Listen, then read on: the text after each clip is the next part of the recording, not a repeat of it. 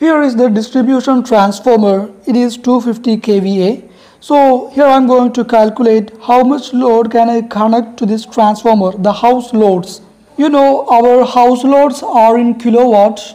So we need to first find the kW of this 250 kVA. You know, the power factor equation is real power by apparent power. This real power is kilowatt. It is equal to kVA into power factor. So here the power factor is 0.8. So 250 into 0.8 is 200 kilowatt. That means 250 kVA is equivalent to 200 kilowatt if the power factor is 0.8. You know, for the better performance of transformer, we could always connect an 80% load on this transformer. That means we are going to utilize the 80% of this 200 kilowatt. So 200 into 80% means 160 kilowatt. So we are going to connect 160 kilowatt of house load to this transformer. Now we need to calculate load on one phase. Here this 160 kilowatt is distributed to R, Y and B phase. Okay, so we need to find the load on each phase because you know the small houses are actually on single phase. So we need to find the load on each phases. So the answer is total load by 3. That is 160 kilowatt divided by 3. 3 means the 3 phase. Okay.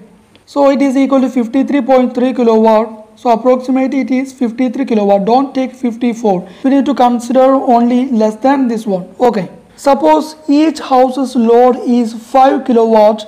Then we need to find how many houses can we connect to a single phase. Then we need to find how many houses we could connect to this transformer. For that, first we need to find the number of houses in one phase.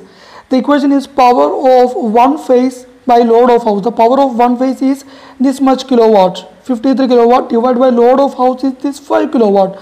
So the answer is 10.6. So the approximation is 10 houses, which means we could connect 10 houses on one phase. Suppose it is our R phase. Likewise, we know that there is Y phase and B phase also. So on the Y phase also we can connect 10 houses and B phase also we can connect 10 houses. So the total is 10 plus 10 plus 10, 30 houses. So we could connect 30 houses on this 250 kVA transformer. I hope you understood this topic. If so, please like and give me your valuable comments.